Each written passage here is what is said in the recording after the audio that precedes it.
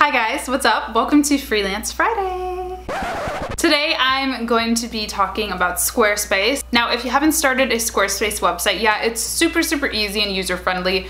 I highly recommend Squarespace as a go-to for building your own website. I've used WordPress in the past, and honestly, if you're looking for user-friendly, like I have no idea where to start, I think that Squarespace is the way to go. I do have a whole lesson on building a blog on Squarespace in my new course, Money Making Micro-Influencer, so if you guys are interested in signing up, you can do that and get that little 101 before you watch this video. But if you already have a website or if you're pretty confident in your abilities to build on your own, just keep watching for 5 little hacks, if you will, that I use to kind of boost up my Squarespace site. All right, so the first thing is to install a chat box onto your website.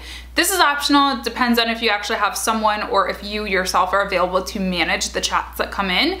But I think that if you are a service-based website, so like for me, doing social media management stuff, and even for myself, for my personal website as an influencer, it has helped me so much form connections with potential clients or potential sponsors. The chat box that I personally use is called Drift. I have also used Olark in the past. Both of them have free options, like I said, and I like it. I mean, Drift I think is really nice looking. It does pop up a little bit sooner than I would like it to, which I might be able to change if I upgraded, not really sure. But besides that, I don't really have any complaints about it. Actually, they have an app, so you download the app and you get the notifications on your phone. So it's basically like you're texting with anyone who comes in and chats with you.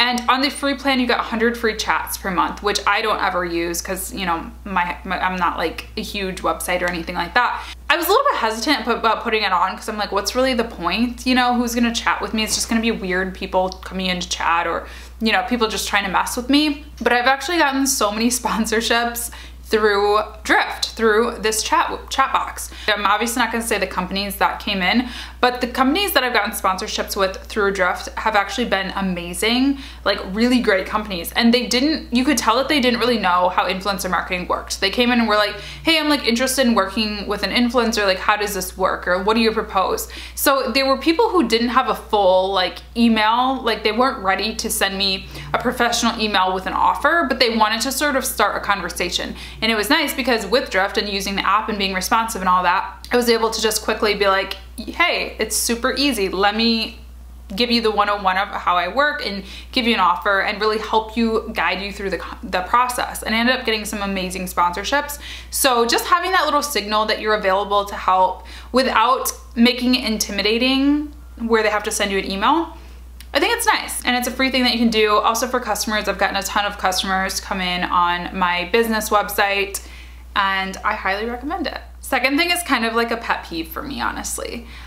And it's so easy, but I think a lot of people just don't know how to do it. So I'm gonna show you on my computer really quickly how to do both of these things. I really encourage you to remove all of the Squarespace branding from your website unless you really wanna rep Squarespace and like, yeah, I rock with Squarespace. But I personally, you know, want it to look like my own website. And I think it looks a little bit amateurish if you have the Squarespace box, aka the Favicon or Favicon, I don't know how you say it. I think it's Favicon, which is the little box like up in the top corner of the window.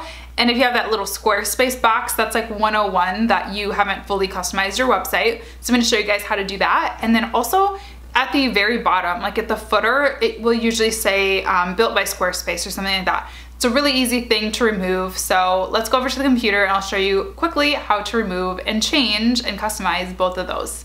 So to edit your Favicon and your footer and all of that, you're just going to go into the design section of your settings, then go to logo and title.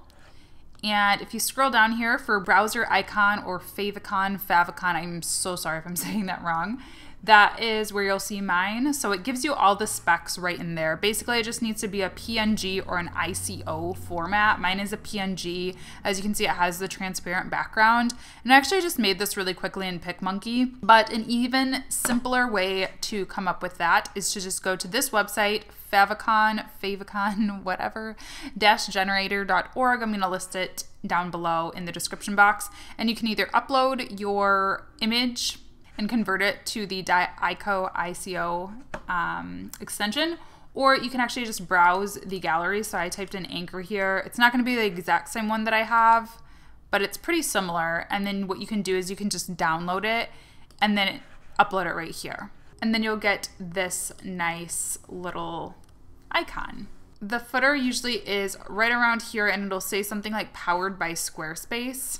To remove that, you'll also be in the design section of the settings. You'll go to Squarespace badge and then just make sure to click disable. Or if you would prefer to keep it on, you can change the colors here as well.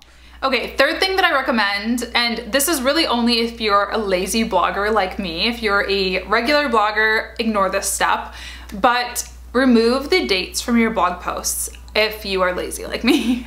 So I have actually contemplated, went back and forth many times about deleting the blog section on my website, and I think I actually am going to pretty soon because I don't update blog posts really at all. I wish I did, but I don't. I just never do. I have so many other outlets. I have my Instagram, my YouTube, Twitter, like those kind of all get priority over my blog posts. And so for a while, it was like this one blog post, my last blog post, which was a Toronto travel guide kind of thing. And I went there in June, and it's now October. And I'm like, okay, cool. It's saying June 2017. Like, anytime a new potential client, potential sponsor, anybody comes to my website and they're seeing June, they're like, okay, this is like not an active website. You know, she doesn't do posts anymore. She isn't a creator anymore. Or she just looks like she's not really into this. You know, if they didn't know anything else about me but my website, and they hadn't seen my YouTube videos or anything else that I did.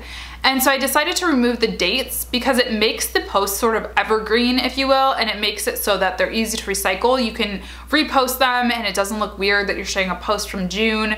And it just gives them a little bit more of a welcoming presence, I think, to, like I said, potential collaborations, sponsors, clients, whatever.